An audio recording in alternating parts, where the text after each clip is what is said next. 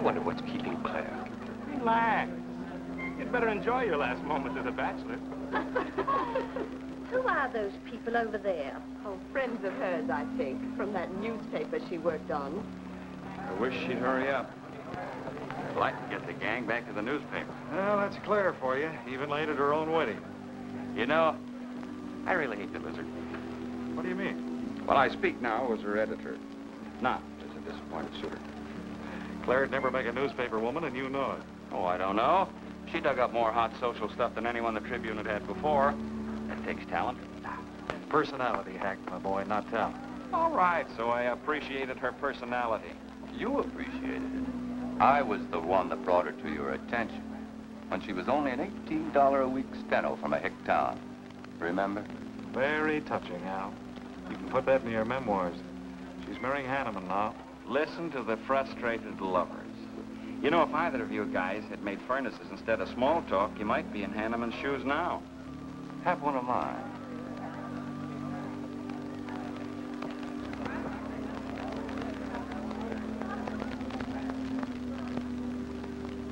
We do have memories, don't we, Les?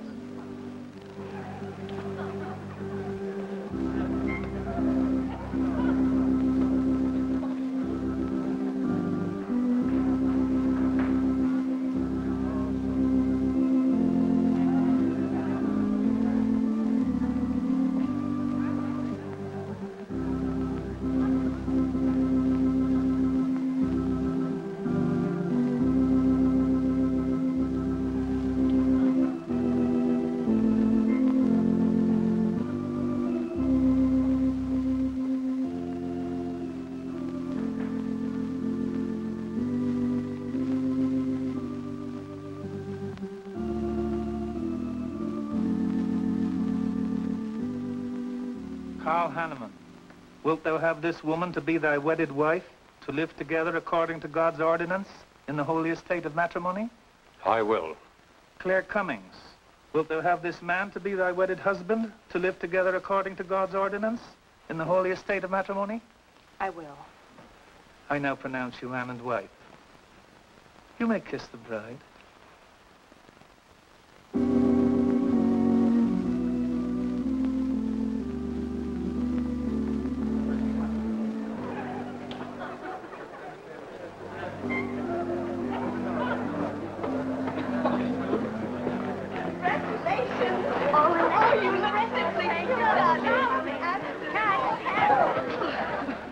June, don't tell me I'm going to lose another employee. Don't worry, Mr. Doyle.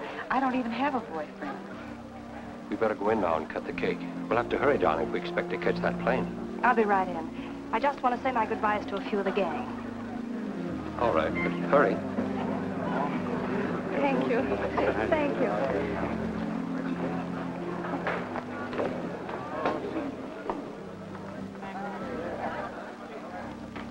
Guess who? Why did you come out here? Because I love you. Because you love me. Claire, you're crazy. Don't you know what those words meant in there? Let no man put asunder. No one can put us asunder less, you and me. Oh, I never could figure you out. Except that, well, you make everything add up to spell Claire, don't you? Now, darling. You're even getting a sadistic kick out of having me at your wedding, me and the others. But there are no others. Only you. I'll think about you on my honeymoon. I'll write you. Miss me less. I know you both will be very happy. I beg your pardon. Thank you. I'm ready with my cameras, Mr. Henneman. I've been looking for Mrs. Henneman. You haven't seen her, have you? I believe you'll find her on the terrace.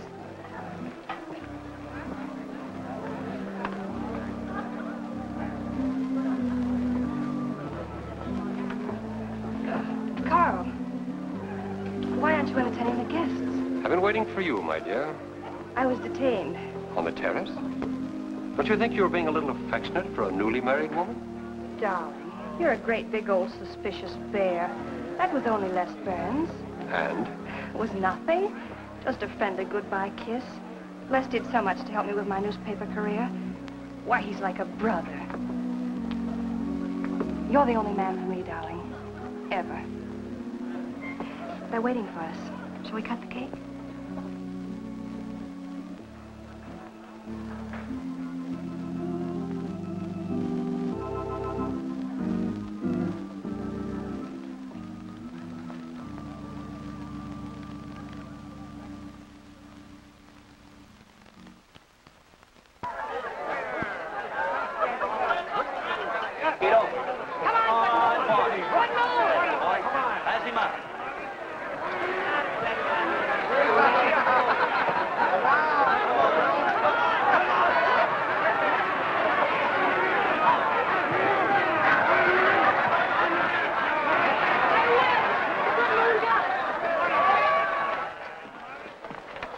How much did you pay?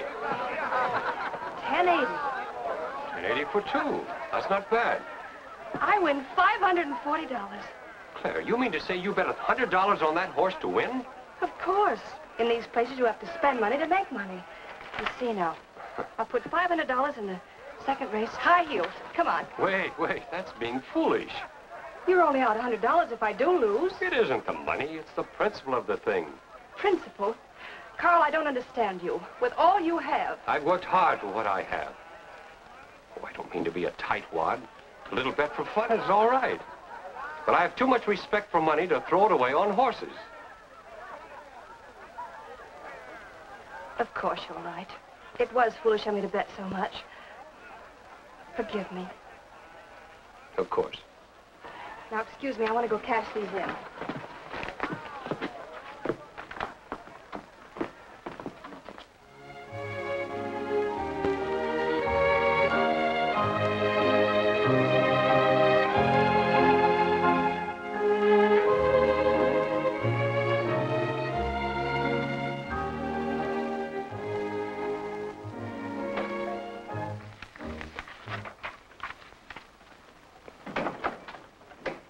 Hello, darling. Miss me? Back so soon, Oh, Carl. I went to the barber shop. Who are you writing to? June Taylor. You remember. Les Burns' secretary. She was at our wedding. Do you want to read some of the awful things I said about you?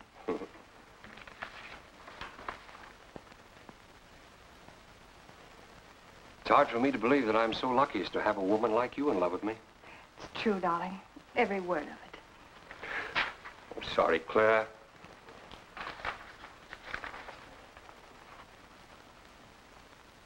My darling Les. To June, eh? Things are beginning to make sense now. Carl, darling. So that was a goodbye kiss you gave Les Burns. Well, Well, what do you want me to say? nothing. There's nothing you can say, I guess. I'm only glad I found out about it now. Carl, what are you going to do? I'm going back to San Francisco. We're through.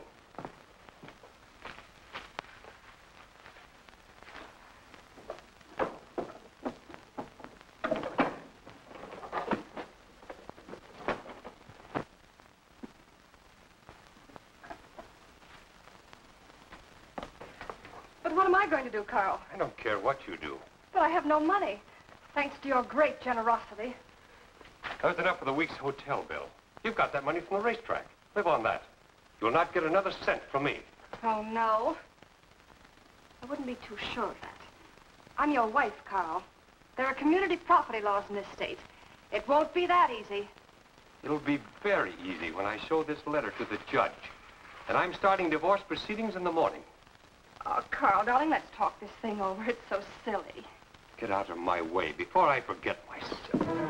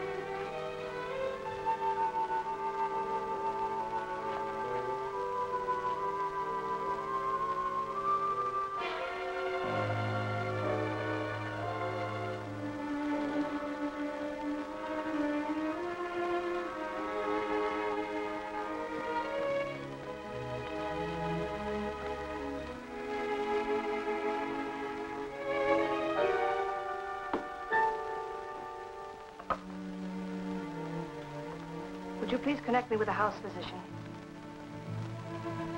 Hello, Dr. Hastings? This is Mrs. Carl Henneman, Bungalow 9. Could you please leave a prescription for some sleeping tablets for me at the drugstore? I'll be needing them right away. I'm turning in early. No, that won't be necessary. I'm going out for a bite to eat, and I'll pick them up later. Thank you.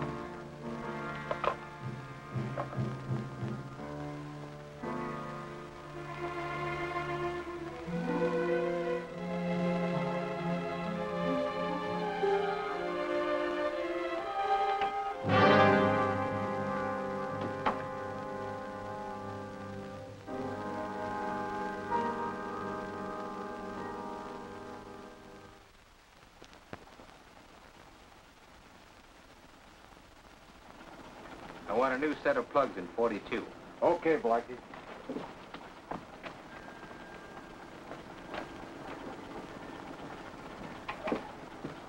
Are you Mr. Tellin? Yeah.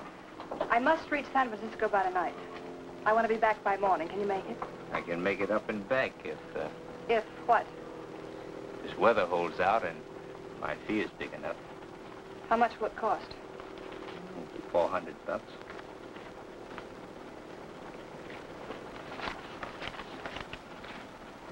Why, 5? I said 4. I know you said 4. I never made this trip. You never saw me. Understand? Sure. I don't even want to know your name. I'm glad we understand each other. Perfectly. Now, if you wait over there, we'll be ready to leave in a few minutes.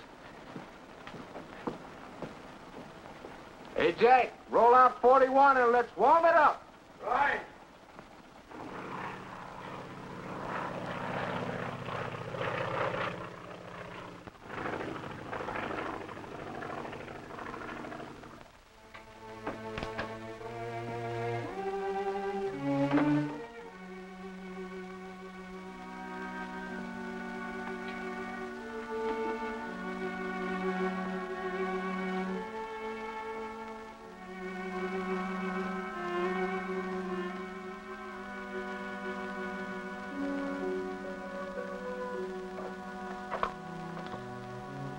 Room service, please. Hello? This is Mrs. Carl Henneman, Bungalow 9. Would you please send a waiter over with the menu?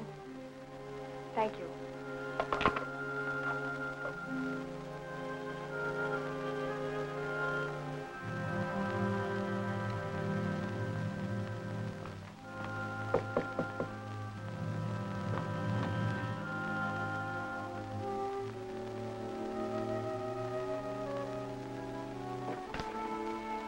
Good morning, Mrs. Hanneman. Good morning, Victor. Let me see, I think I'll take some orange juice and toast, coffee. That'll be all.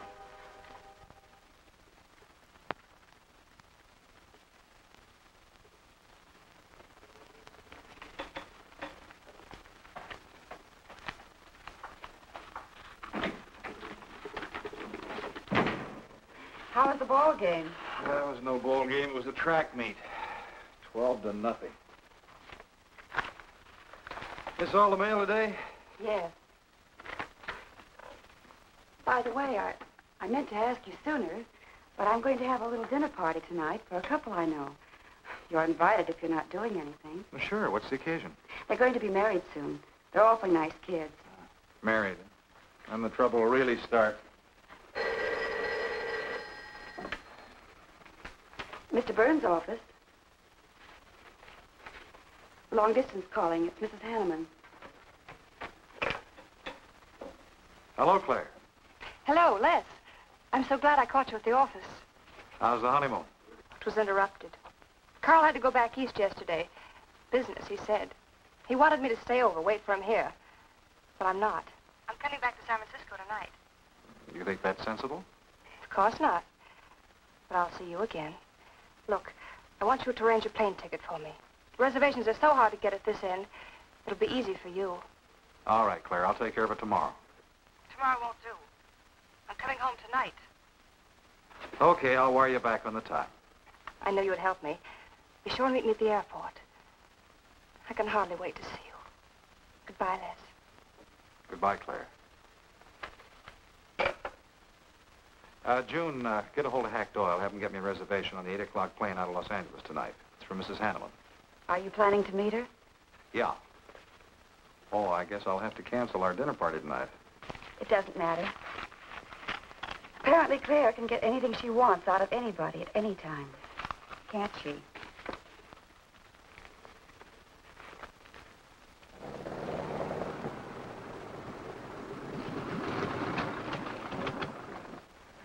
I never thought I'd be back with you so soon, darling.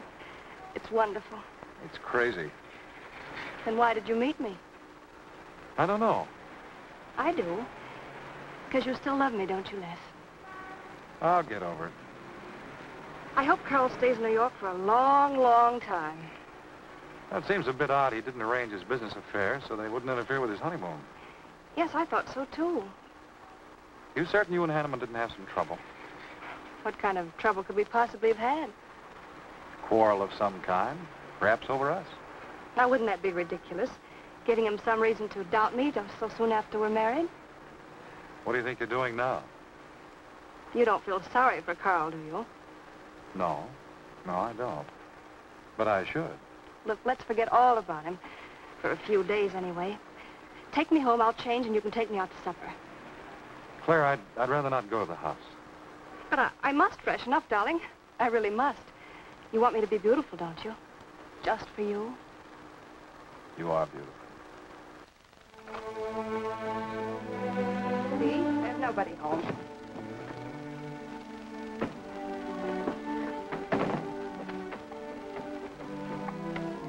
Wait in there, darling. I'll be down in a minute. Come here. Oh, darling.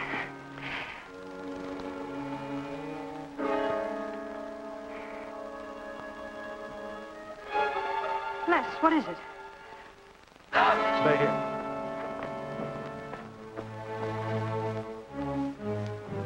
Carl.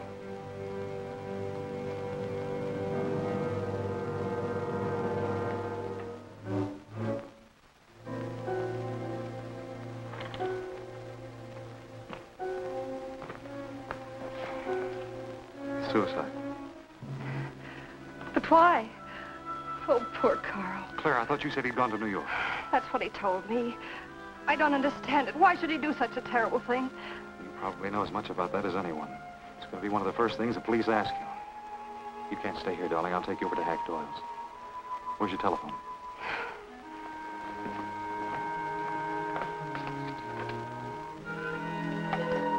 Police headquarters, please.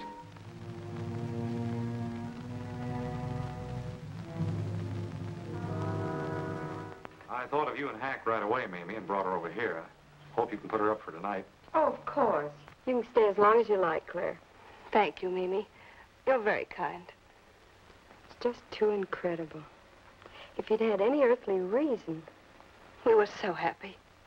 So very happy. And now there's... Oh, Hack, Claire's going to stay with us for a few days. Good. Plenty of room. The police are over there now. Murdoch said he'd stop by here later. You sure it was suicide?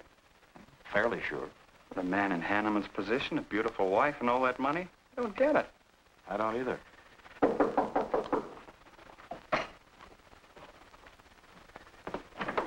Oh, hello, Bill. Come on. How are you, Hack? Hello, Claire.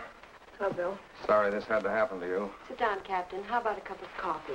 Thanks, Miss Doyle. I won't annoy you for long, Claire. Just a few questions, routine. You know how it is. Of course. Les gave me most of the details over the phone. Your husband, by the way, has been dead for nearly 24 hours. How did it happen that Burns met you at the airport? He didn't happen to. I phoned him from Los Angeles. How come? Well, I was arriving late and alone. I knew Les would pick me up. Do you have any theory as to why your husband came to San Francisco after telling you he was going to New York? No. I didn't know anything about the business. The gun, of course, was Hanneman's. We checked the serial number. Funny there are no powder burns on the coat. Bill, a suicide doesn't always press a gun against his body. In that case... There would be no powder burns, I know. Do you know of any reason why your husband should have taken his life? No, I don't. Anything wrong with his health? Not that I know of. But that could have been the reason. Had you quarreled? Oh, no. No, we never quarreled. Believe me, throughout every minute of our married life, we were supremely happy. The entire week, huh? Well, that's all for now. I may want to talk with you again later. Where will you be? Right here with us. Thanks. Bill, Yeah? you found fingerprints on the gun, of course. I mean, Henneman's prints. Uh-uh. Clean as a whistle.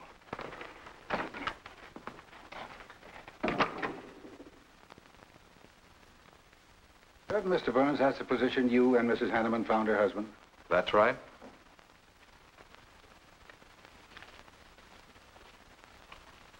One more question, Mr. Burns. Your testimony at the coroner's inquest said you touched nothing. That's true. Then how did you know the man was dead without feeling his pulse or heart? Mr. Chalmers, I've been around enough to know a dead man when I see one, especially after 20-some-odd hours. You assumed that Mr. Henneman committed suicide. Why? Well, everything points to suicide. Not in my assumption, Mr. Burns. Mrs. Henneman, you say you saw your husband alive on Monday afternoon, and then the following night, which was Tuesday, you saw him again. Yes, but he was dead. I've told you everything. You don't need a weather vane to see which way this wind is blowing.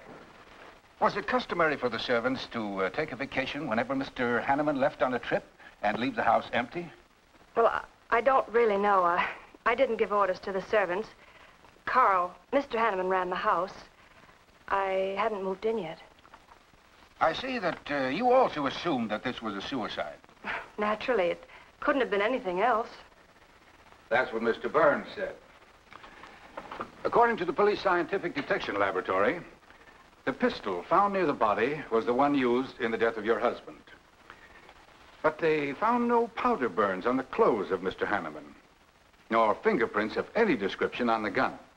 Furthermore, it was brought out that Mr. Henneman couldn't have fired the gun because in making certain tests of his hand for traces of powder marks, none was found. Just what are you driving at? Simply this. Carl Henneman was murdered. But unfortunately, I haven't enough evidence to hold either of you. You were out of town, and your alibi was proven. You're free to go. But let me give you a tip. I'm not buying any suicide theory, so the case will remain open. See you later, Ed. So long, Hack.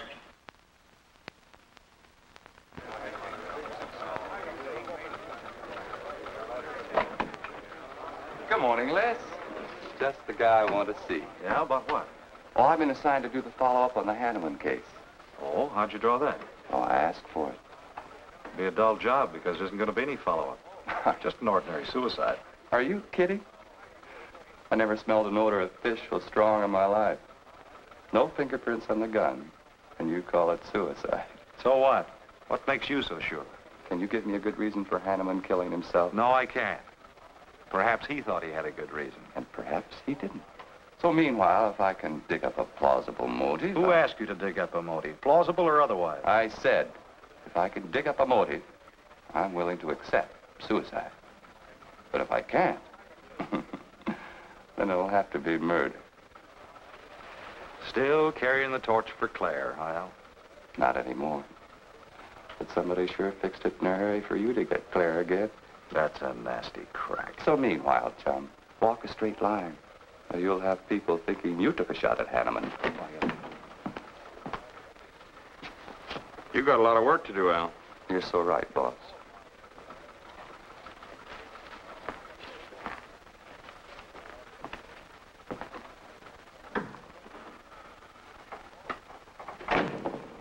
Sorry, Hack.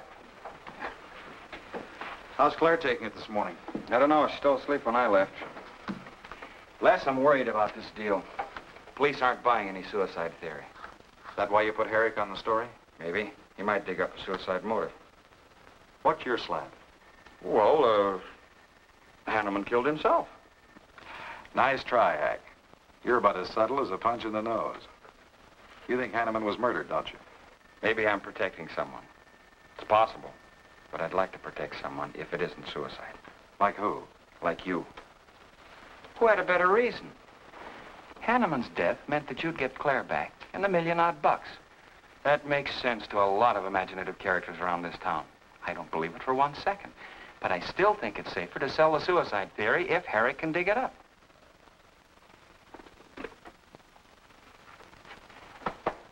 Thanks, Hack. But I didn't do it. Yeah. Send him in. Was Claire on the job? Hello, Batson. What's on your mind? The DA would like to see you gents in the morning. Says it's important. About 10 o'clock. What's he want us for? Don't you know? Mrs. Henneman's already got her invitation. See you tomorrow.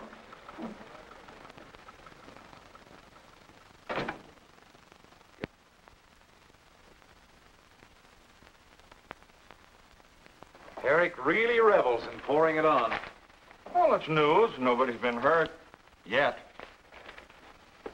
By person or persons unknown. Could have been worse. The DA certainly tried hard to tag it on somebody. Tell me, Hack, do you think that, well, that Claire could have shot her husband in some way? No. She was in Los Angeles the night he was killed. DA couldn't shake that, and... Good morning, everybody. I hope I'm interrupting something important. Hello, darling. You look tired. Hello, Hack, dear. Good morning, Claire. It's a pleasant surprise. What can I do for you? I came to get my job back. Starting when? No. Well, after all that's happened, don't you think you should have a little rest? Rest. Why, working will be the best thing in the world for me.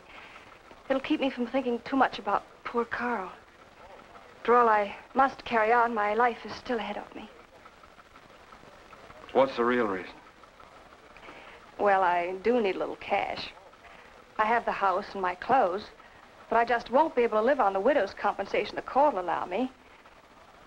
You wouldn't want me to have to sell my clothes in order to eat, would you?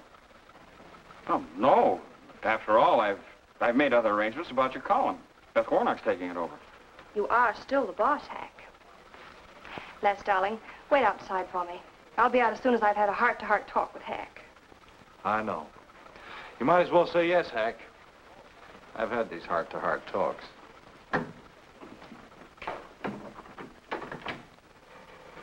You will let me stay, won't you, Hack?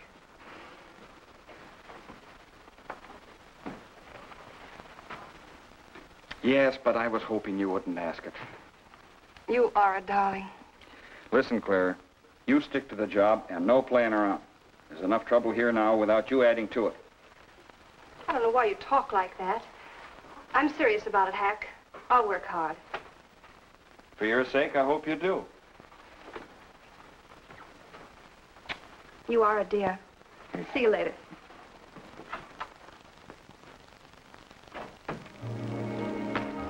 Well, see you later, Al. All right. Hope you're your friends. Yeah, old friends.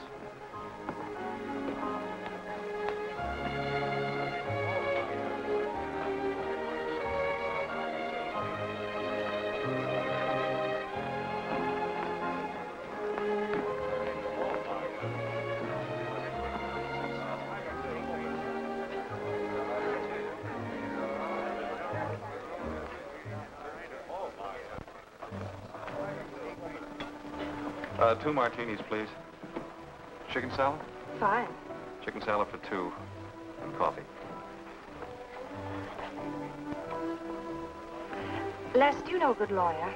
Yeah, why? Well, I need one to handle Carl's estate. What's the matter with Hanneman's regular lawyer? Ah, he's an old fuddy-duddy. I want someone whom I can trust to take care of my interests. Well, you might try Lawrence Carson. He specializes in probate work. Carson? Good. I'll call him tomorrow.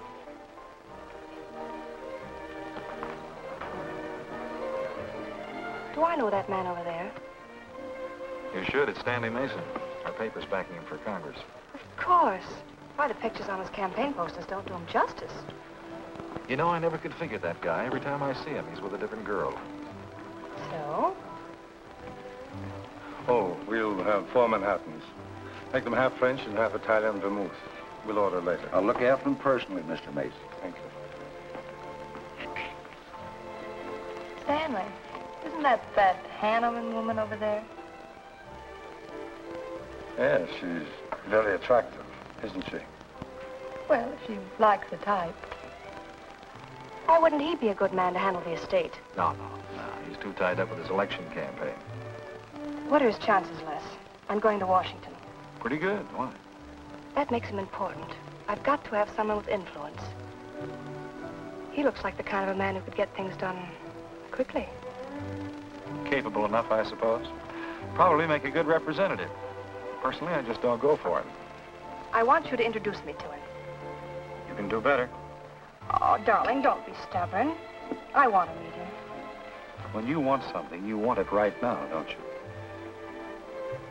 You know what I really want, Les. I know. A fine old name like Henneman, carload of dollars, social position, the tops. You're forgetting the most important thing. Am I? You see, that's just the frame. You're the picture in that frame. What's that about a frame? Sergeant Benson, won't you join us? No, but Burns here can join me. Been looking all over for you. The captain wants to have a little chat. Now. What is this, a pinch? No, just an interview. It won't take long. It's too bad you couldn't have found me at 10 o'clock this morning. I was in a dentist's chair. I'm sorry, Claire. It's all right, darling. I'll wait for you here.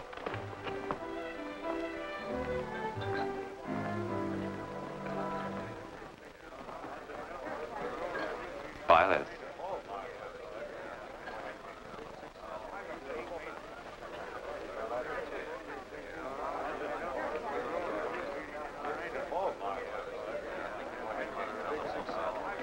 Hello, Al. Don't tell me they finally grabbed Les for murder.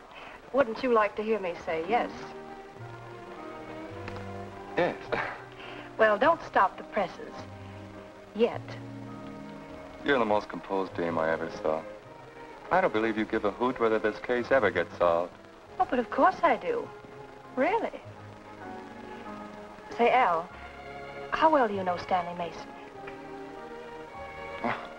Quite well. I've planted some of his propaganda. You can do me a favor. A big favor. I want to meet him. Might be a good idea. I remember I once introduced you to a fellow by the name of Les Burns. Promptly lost you. Excuse me.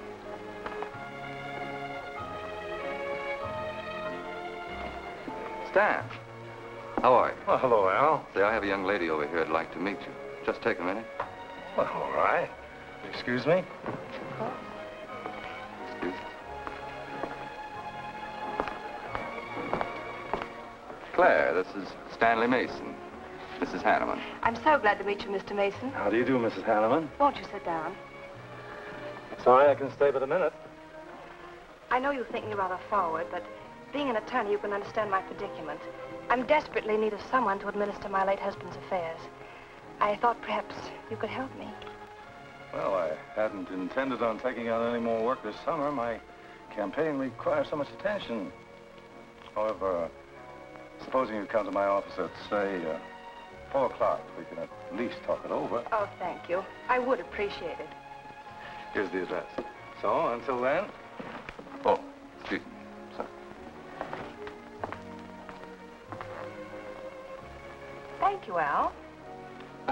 Don't mention it.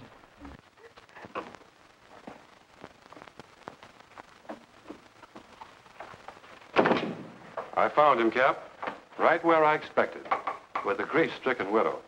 Only if she's grief-stricken... Skip it. Les, my boy, have a seat. Last time it was hello, Burns. Today it's Les, my boy. What do you want? You know, I just wanted to chin a bit, will you? Oh? I didn't know I was that interesting. You live out in the Henneman neighborhood, don't you? No, and you know it. But you go out to that neighborhood quite often, don't you? Yeah, so what? To visit friends. Oh, sure, that's right. There's Hack Doyle and his wife, June Taylor. Say, there's a clever little girl, huh? Your secretary, huh? Since when have you become so interested in my secretary? I thought you were a happily married man. Weren't you out in that neighborhood the night Henneman was shot? Monday night? No, I wasn't. I played gin rummy with the boys in the press room. Went home to bed about 10 o'clock. He read the testimony, did the checking. Come on, Murdoch, what's on your so-called mind? Funny, we can't find any record of where you were between 10 o'clock and 8 the next morning when you had breakfast at Drake's coffee shop. Nobody saw you around your apartment house. Nothing so strange about that. People in my neighborhood mind their own business. I spent the night sleeping. You got an edgy temper today, Les. Aren't worried about anything, are you? I'm annoyed. Until you and the DA get this thing settled, nobody will get any rest. We may have the answer quicker than you think. The police expect to apprehend the criminal within 24 hours. Shall I quote that? You can write out the gags, Burns. You've been crazy about Claire for a long time, haven't you? That's right. You thought she was going to marry you. Then she married Henneman. That must have been quite a jolt. I won't deny that either. So you must have been pretty sore at Henneman for beating your time. All right, I suppose I was. You know, Burns, you've given out with all the motives a man needs for killing another. You don't need motives, Murdoch. You need evidence. Evidence? You just told me that you weren't near the Henneman home last Monday night. I wasn't. And how do you account for your cigarette case being found on the Henneman garden, still wet from Monday night's rain? I don't have to account for anything. To throw cold water on your mastermind, I tossed that away right after the wedding. Anything else you want to know? No, that's enough. Next time, be more careful when you talk to the captain. Listen, Mr. Benson, if I've hurt the captain's feelings or yours, arrest me. Then I can sue and you'll be back writing tickets for jaywalkers.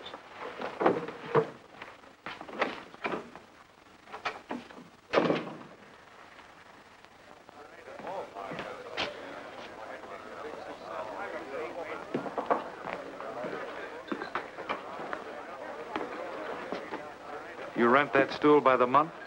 Well, Lester. Where's Claire? Oh, Claire isn't here. She had an appointment. Did she go back to the paper? No, about this time, she should be walking into the inner sanctum of that courageous and fearless champion of the people's rights. That distinguished candidate for the Congress of these United States. Mr. Stanley Mason. You sound like you're on Stanley's payroll. I introduced them. You seem to have a talent for that sort of thing. Thank you. I believe that's all the information I need, Mrs. Henneman. I can't possibly find words to express my gratitude in your consenting to help me. Oh, believe me, it's a pleasure. A little pressure in the right places should settle the matter quickly for you. Thank you again, and good luck in the elections. Oh, thank you. I suppose you'll be leaving for Washington immediately if you do win. Yes, if I win. You will. I know you will. Well, I really must be going. Oh, can't I drop you off somewhere? I'm sorry. Not this evening. Mr. Burns is taking me home. He's the gentleman you saw me with today. I'll call you tomorrow. Perhaps we can have dinner and talk some more about your problems. Splendid. Goodbye.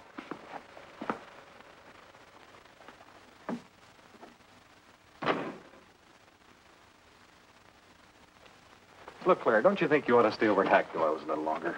Might be unpleasant. Oh, don't be ridiculous. Come on. Oh, Robert. Good evening. Good evening, Mrs. Henneman. We weren't expecting you home. We've made no arrangements for dinner. I've had dinner. Please take my bags to my room, and you and Christine take the evening off. I shan't be needing you. Thank you. Oh, Mrs. Henneman, I just wish to say on behalf of Christine and myself that we're pleased that you're home, and we'll do everything we can to make you happy. Why, thank you, Roberts.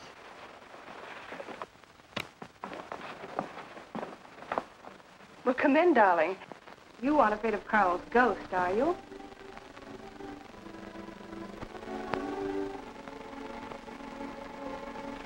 You'll never be happy here, Claire. Nonsense. I've done a little refurnishing. Well, that ought to help a little. Les, what did Murdoch want with you? You had an idea I might have paid a visit here Monday night. You didn't, did you? Of course not. It also seems I had a motive to kill Carl. But of course you did. If you were that kind of a person. Murdoch's only fishing. Well, he knows I've been in love with you for a long time. I told him. You told him? Why not? It's true. You want them to keep working on you, so they'll stay away from me. That's it, isn't it? Yeah, that's it. I said I'd stand by. And you have. And I love you the more for it. You know I do love you, don't you, darling? I think you do, Claire. In a peculiar, mixed-up sort of way. I never should have married Carl. I didn't really love him, but he offered so much. Things I never had. But that's all over now. No, it's not all. And it won't be until they find his murder. They will. And there'll be nothing to keep us apart again. Ever. Claire, if I could only sell myself on that. You've got to, Les. You've got to.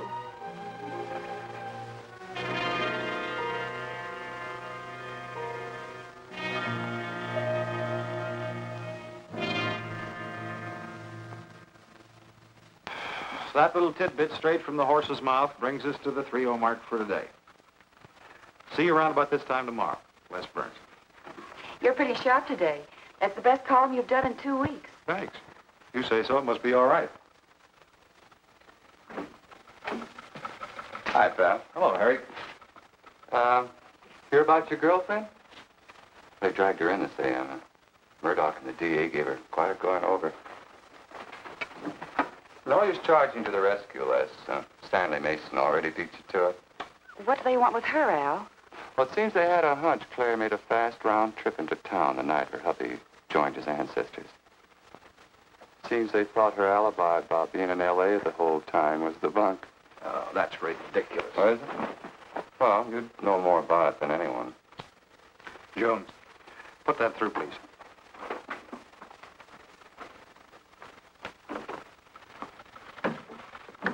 Okay, Al. You're so much smarter than Murdoch. Spill it. Oh, I'm not saying I'm smarter. But I do know Claire better than he does. And I know you. Meaning what? Claire never lost any interest in you before, during, or after her marriage. And that doesn't prove it happened. With all that wampum at stake, this whole thing could have been planned weeks ago by both of you. I'm fed up with your dirty cracks. Now get out! Wait a minute. Look, Junior, one of these days I'm going to be too late and you're not going to have any teeth. Mm-hmm. You're so right, boss.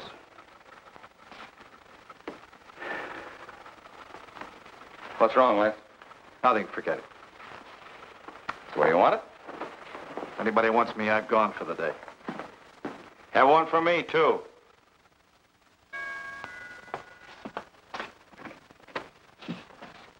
Where's Miss Hanneman? I gotta see her. Is she in? Why, yes, but she's going out. This is important. What's the trouble, Les? Oh, I've been trying to find you all afternoon. You didn't get back to the paper. Where were you? I was with Mr. Mason. We were talking over the estate. Oh. Looks like you got some more talking to do. It's really only business, Les. Come in, but I can only see you for a moment.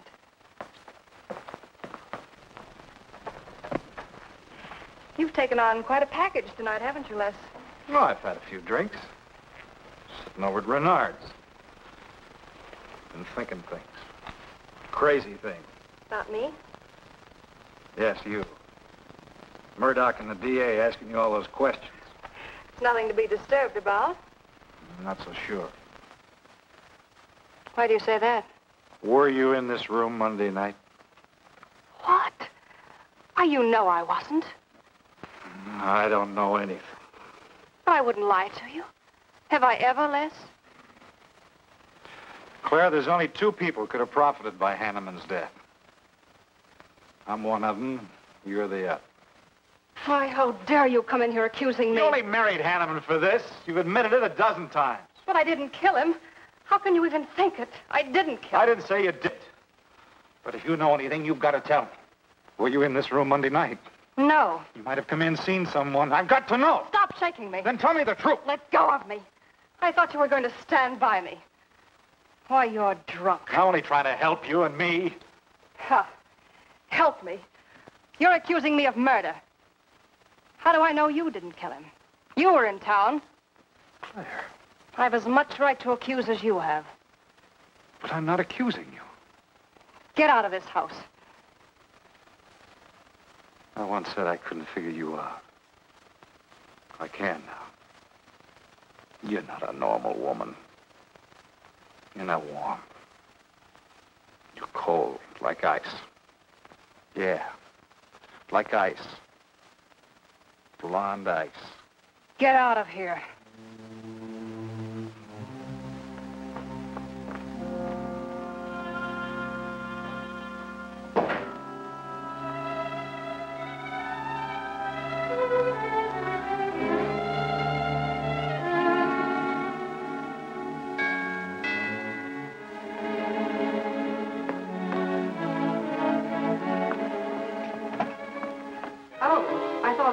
Hello, Mrs. Henneman. I don't believe I know you. Sure. Sure you do. Let me come in. We can talk better inside. In there. Now, what do you want? And I saw your picture in the paper, and I found out who you were. I figured we could make a deal. Deal? I was going to call on you last night, but you had company. And I had to see you alone. What kind of a deal? Seems that plane ride last Monday night returned big dividends. I paid you to forget me. I thought I could trust you. Sure. Sure you can trust me. But it's hard to forget murder for any $100. Why, you dirty double... I don't like that word. All right, we'll forget what happened to Henneman. I'll go along with you on that suicide story. That is providing there's a little consideration of, let's say, 50 grand. $50,000? Why, I don't have that kind of money. This estate's in probate. I won't receive a thing for months. I can wait. But in the meantime, I'll take this. I know a little man who'll lend me money on it. All right. All right. Just don't come near this house again. But I will keep in touch with you. Quick, out the terrace door. And don't forget, Mrs. Henneman, I'm not kidding about that 50G.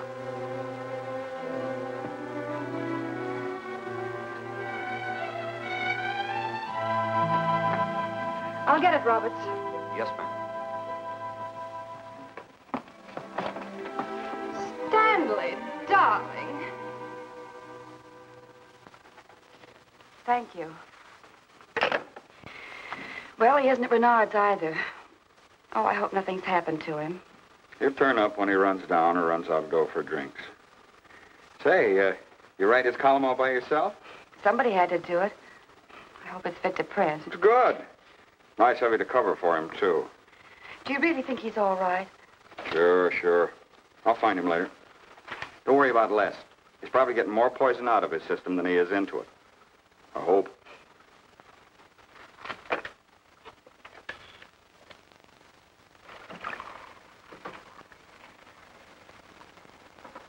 Oh. Oh, June. Oh. See if you can give me another head, will you?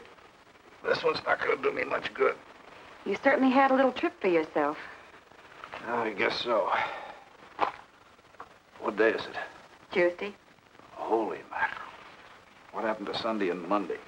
I took care of them for you. Oh, you would. Who found me, Hack Doyle? No. Claire. Claire? Mm-hmm. You were trying to convince the doorman at the top of the mark to let you out on the roof. It was the only way to the moon. Oh, brother. The moon? Looks like I wanted more than a little trip. Here, drink this. It'll make you feel better.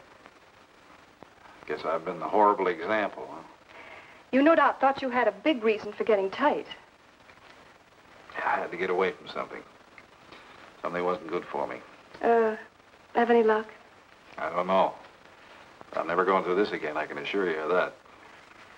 June. Well, I guess I'd better get back to the office. Well, thanks a lot for looking after me, June. I'll be down after a while, if I can make it. Don't hurry.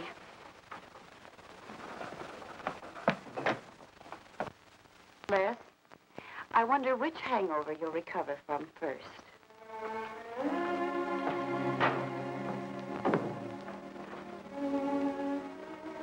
I thought we were all washed up, Claire. Les, for everything I said the other night, I'm terribly sorry. I guess I was a little mixed up myself. Forgive me, darling. I must have been out of my mind to say such awful things to you. I realized the truth later. You were afraid for me because you loved me. That was it, wasn't it? Yeah, maybe it was. I just couldn't believe that. Look, let's forget all about it. We know there's nothing to worry about. There never was. We know that, don't we, Les? Sure, Claire. Sure. Oh. Here's to our new congressman. May your career be long and successful. Thank you, darling. Jeff, but aren't you both a bit early? I only wish I could be as sure of my future in psychiatry as you can be of your future in Washington. Doctor, you were analyzing me at dinner, the workings of my mind. Do go on, it's very interesting. I've never been psychoanalyzed before, and your deductions amaze me. Claire, I warn you, if Jeff continues, he'll have you convinced you're batty. Simply because your father ran away with another woman and your mother was relegated to hard work. Stanley doesn't quite believe in the powers of psychoanalysis, Mrs. Henneman. But if either of you could spend a day in my office listening to some of my patients, you'd see the logic of my deductions. Or any psychiatrist's, for that matter. Oh, don't mind Stanley's cynicisms, Doctor. Yes, Robert? Telephone for Mr. Mason. Excuse me. Certainly. I was telling you at dinner that I believe that money, clothes, adulation, etc. was a necessity with you. That some people are impelled towards an objective without even consciously knowing why. Is there something criminal in my being ambitious? Why, no. Criminal? Of course not. Unless your ambitions take a perverse form. Then you'll stop at nothing, right or wrong, to get what you want. They say the female of the species is deadlier than the male. Go on, Doctor.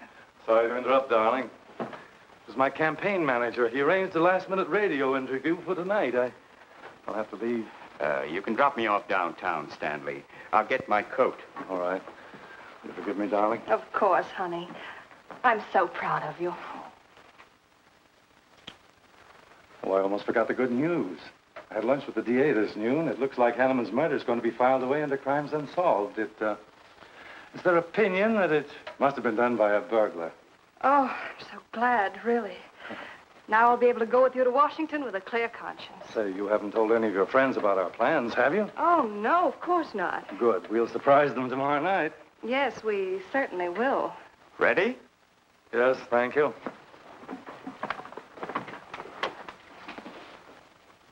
Good night, Claire. Good night.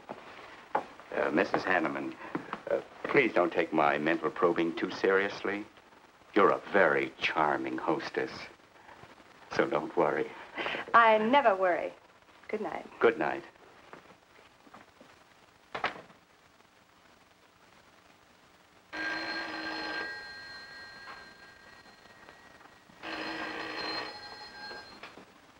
Hello? Yes, this is Mrs. Henneman. That's all right, Roberts. I'll take it. Hello? Who? How dare you call me here?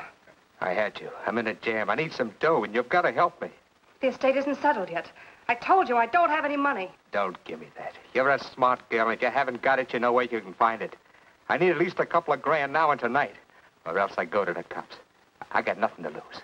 I have about $700 cash in my jewelry. All right, bring it along. Meet me at the end of the Old Valley Road. Be there in 20 minutes.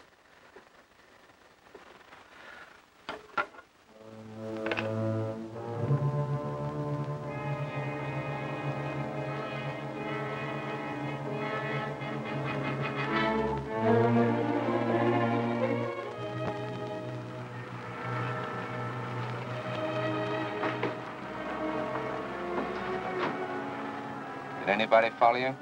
No, Then stop being nervous. I'm not nervous. You are. All right, give me this stuff and let's see if I can use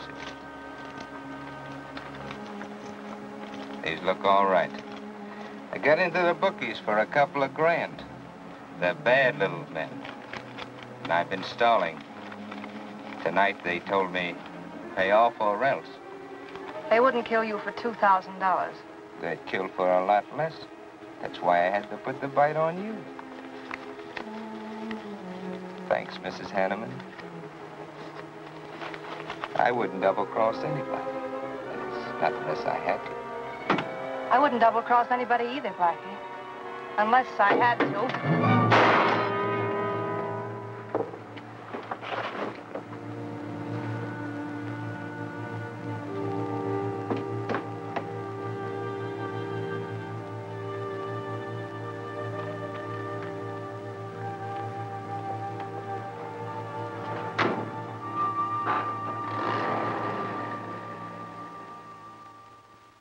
The first returns have been received from the 12th precinct. Mason, 311, Jeffers, 282, and Allen, 91. That just about cinches it. If I can do that well in the 10th, I can carry them all. My gratitude, Doyle. Without your paper in back of me, I wouldn't have had a chance. Think nothing of it, Mr. Mason? We're glad we backed the right man. Well, it looks like you're in, Mr. Mason. Congratulations.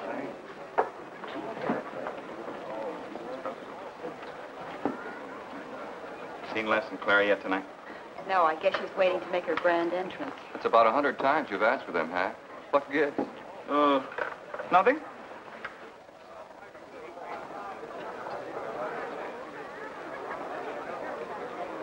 Mr. Doyle, looks like we have a new congressman. Yes, it does. I'm sure he's going to be a good one. I hope so. We backed him. Hello, Claire. Hi, Les. Hi, Hank. Well, good evening, Claire. You look stunning, as usual. Thank you, Stanley. Oh, hello, Les. Thanks for being Claire for me. The 18th precinct, which have just Big come in. night, huh? In third place is Jeffers with 162, Allen with 142, and Mason 300 even. That's how big it is. Come on, Claire. I want you to meet some folks. You'll find drinks in there. Look, Les, there's something on my mind. I want to tell you about it. You better have a drink first. Sure.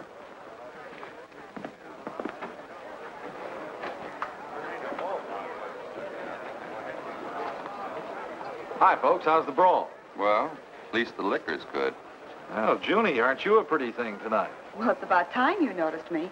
The trouble with you men is you always have ink in your eyes down at the office. Have a fresh one? No, thank you. This will do. Les. I'll talk to you for a minute. Excuse us. What gives? Did you come with Claire tonight? No, I came with my Aunt Martha from Penobscot. No, I'm serious. You saw her come in with me. You better get her out of your system, but right now. What are you talking about? Things are fine with us now. She couldn't be sweeter. You should have seen her earlier, helping me get things ready for that little party up at my place tonight. How about a speech, Mr. Mason? We haven't had one. Come on, Stanley. Yeah, give us a speech. That's all I need. Now, wait a minute. Speech, all right. If you want a speech, you shall have it. Ladies and gentlemen, I want to introduce to you a very lovely young woman, better known to you as Claire Cummings. I am happy to announce that she's bestowed upon me the great honor of consenting to become my wife. This is a dirty, low-down trick, but I'm glad it's happened. Someday I'll tell you why.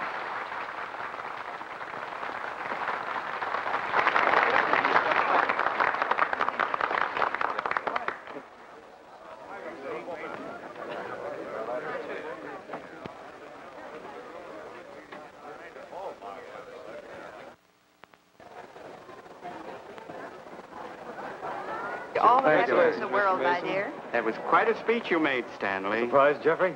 Aren't you going to congratulate us, Doctor? It's customary. Hate to take you away at this moment, Stanley, but there's something I must talk to you about. It's important. But of course, Jeffrey. Will you excuse us? I know you'll enjoy living in Washington. When do you plan to have the wedding?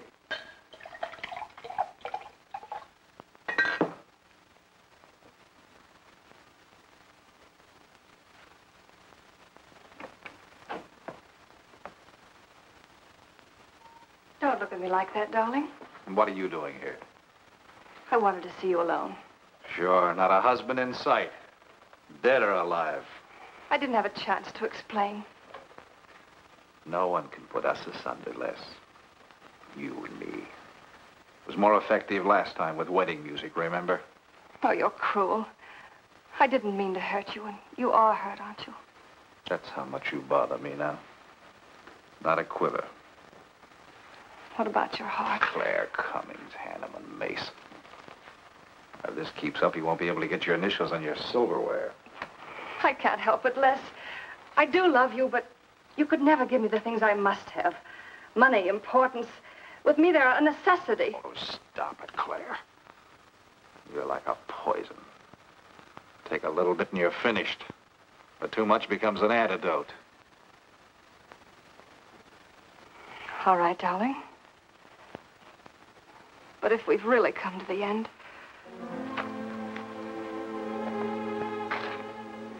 Stanley. Do you mind, Burns? I'd like to say something to my fiancée alone. Not at all, Mr. Mason. Not at all. Go right ahead.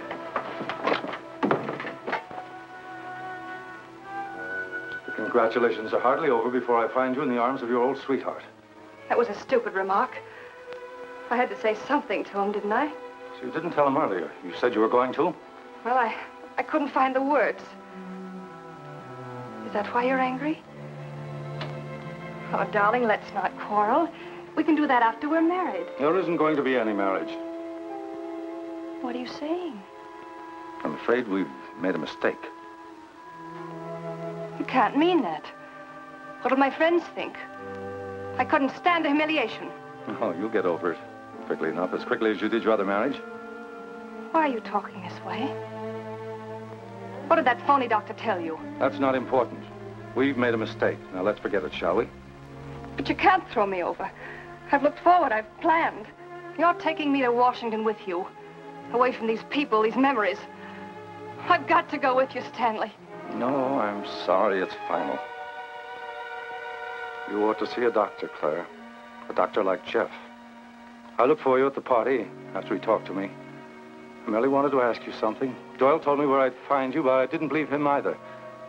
But finding you here proves many things. You're not well, Claire. All right. I didn't mean to crack up.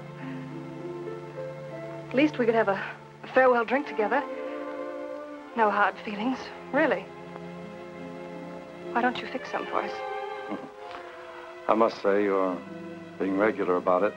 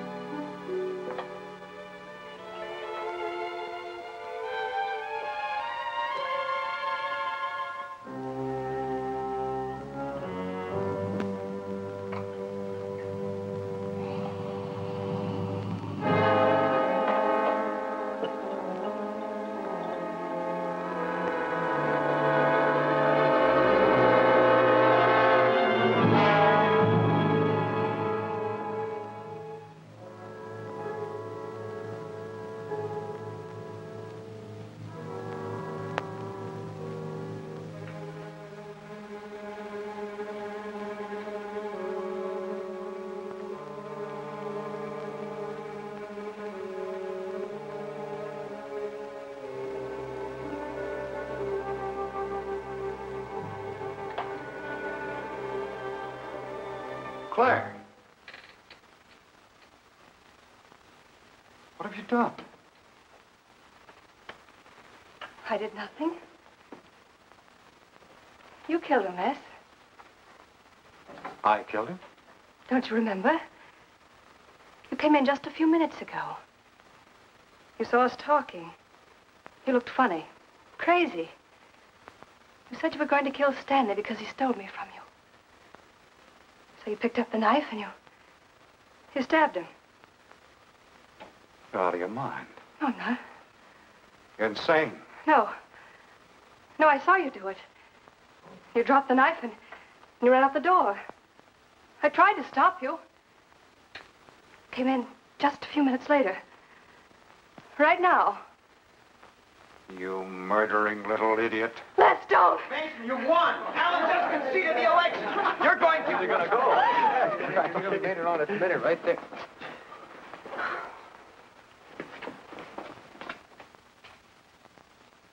So you see, Doctor, the evidence is really stacked against Les Burns.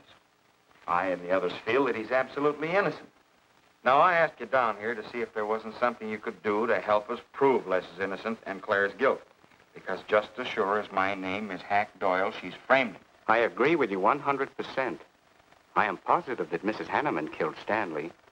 But because of her testimony and finding the knife in Les's hand when you arrived at the scene, the police could come to only one conclusion. Surely there's something you can do to help him. He's innocent. I know he is. Look, you were once connected with a big city police department. Then you must have run across cases of this sort. I know now that Claire Cummings is a nut if I ever saw one. Yes, you're right, Mr. Herrick. I'll at least have a try at it. I'm just as interested in finding Stanley's murderer as you are in proving Mr. Burns' innocence.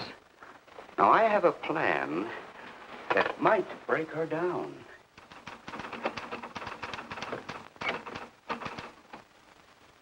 Well, good morning, Dr. Clippinger. To what do I owe the pleasure of this visit? It's no pleasure for me, Mrs. Henneman, I assure you.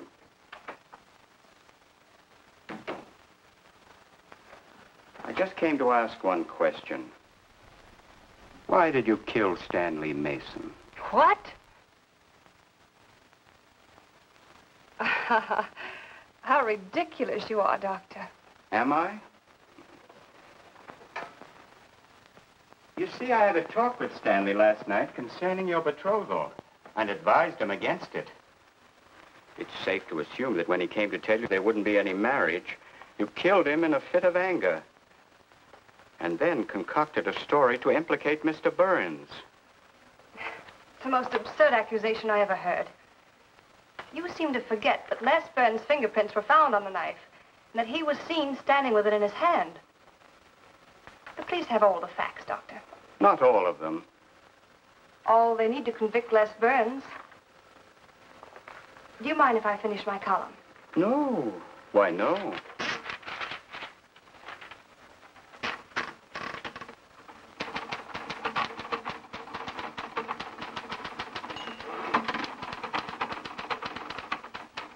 I suppose you'll tell the police I killed Stanley and give them that fantastic story to back up your accusations. It won't sound so fantastic to them, Mrs. Henneman. I discovered one or two other flaws in your story. They'll laugh at you. It's insane, absurd. Oh, you're wrong. You see, I've spent my life delving into distorted minds like yours. I worked for the police for many years as a consulting psychiatrist. You sound more like a hypnotist. And I'm quite fed up with your insane theories. Now, Doctor, looking for something, Hack? Police are on their way. Police? What for?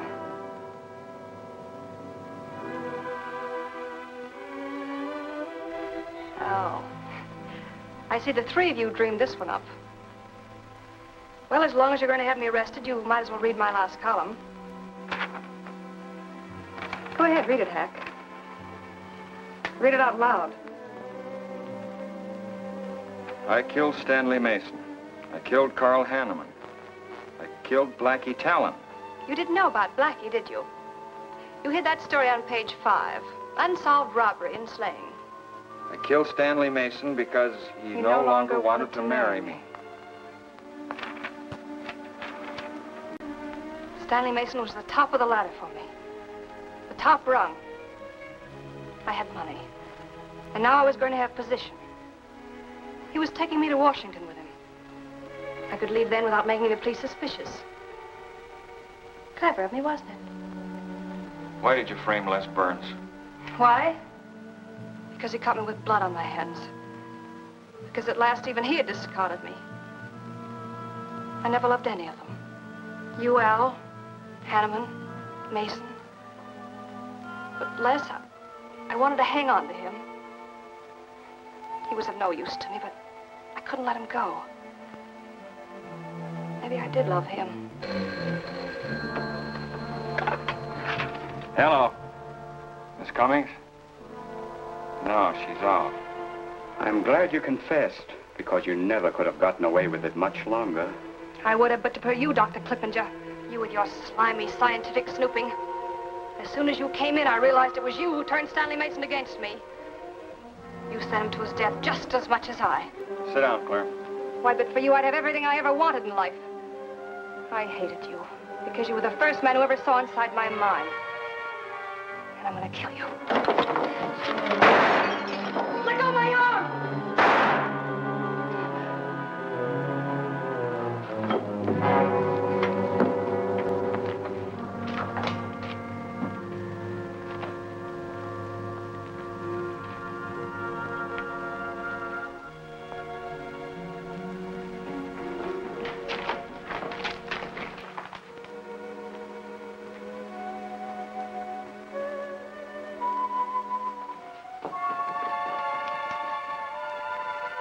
You were a little late, Murdoch. Well, it was probably better this way. I can scarcely believe it. A woman as beautiful as that. You didn't know her very well. None of us really knew her very well.